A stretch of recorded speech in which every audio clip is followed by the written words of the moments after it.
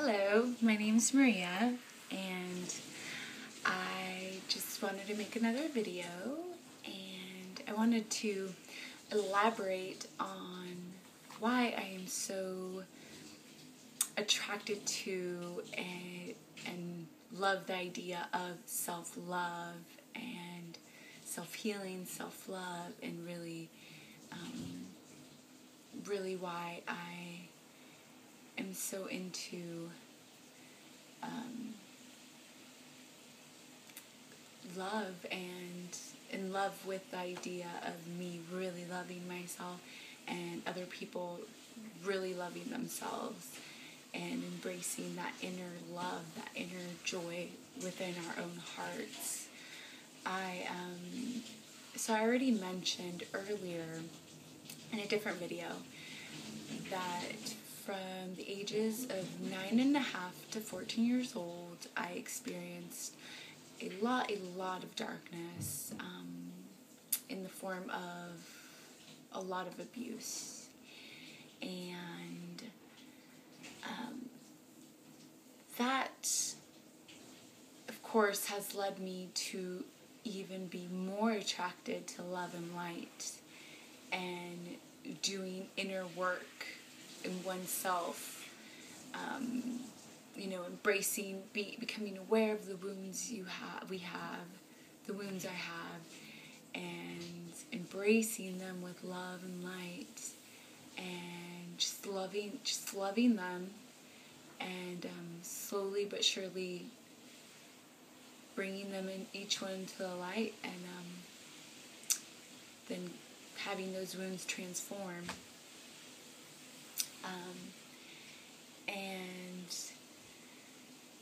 So the reason for all of this, I kind of lost my train of thought, but it's okay. Whatever's coming out is fine. Whatever I'm saying is meant to be said, so it's all good.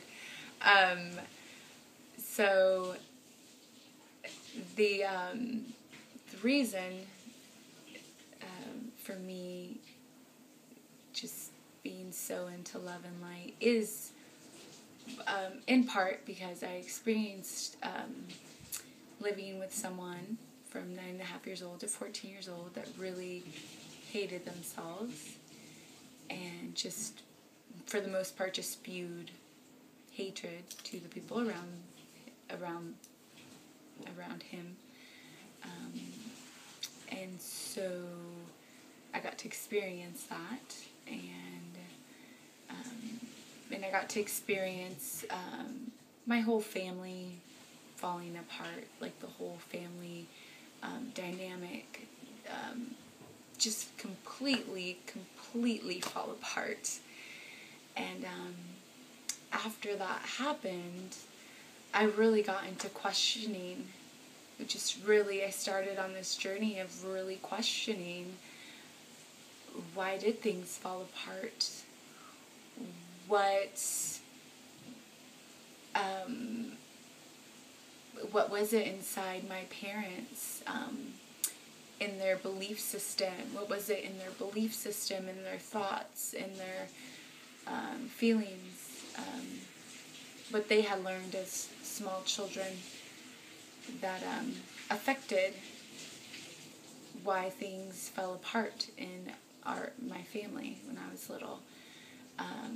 And I really got to question it. I got to, and I realized, like, for example, the religion that I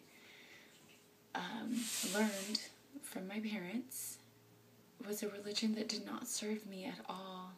No, did not teach me self-love at all. It actually taught the opposite of self-love.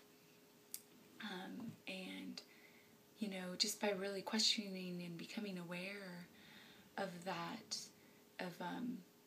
just really questioning, okay, my parents taught me this religion.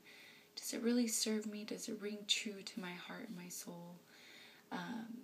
Or does it not ring true to me? And it's fine. And it's fine if it rings, it's fine if the religion or spirituality that your parents teach you rings true to your heart. That's fine. But if it doesn't, like in my case, I decided to let it go. And by letting it go, it totally freed me up. Totally freed me up to, and expanded my mind and my heart to other ways, other paths of spirituality, other paths of, other ways of believing. And yeah, just because I started questioning so much. And another reason, another thing happened too, because my family dynamic when I was small just all fell apart. Just really, my life got turned upside down. Our whole lives got turned upside down in my family. I ended up being so interested in psychology. And I know this rings true to a lot of people that become interested in psychology. I just completely became interested in psychology, and last senior year in high school I took psychology, fell in love with psychology, and then went on to college, and I majored in psychology, and I'm still intrigued by psychology. It's amazing, and it just opened up my mind to, like, why do we do the things we do? Why do we have certain behaviors and act out certain things in life? And yeah, so anyways, I guess that's what I wanted to say. I really wanted to just point out, I guess, that my experience of all things falling apart, I really started questioning everything, and that made me, in a way, it freed me so much. In a way, it freed me to follow my own truth, follow my own beliefs, follow my own inner guidance, go within myself and really follow my inner self, and not believe what other people outside of me necessarily are saying or doing, but just really listening within and going within and knowing what rings true to my heart.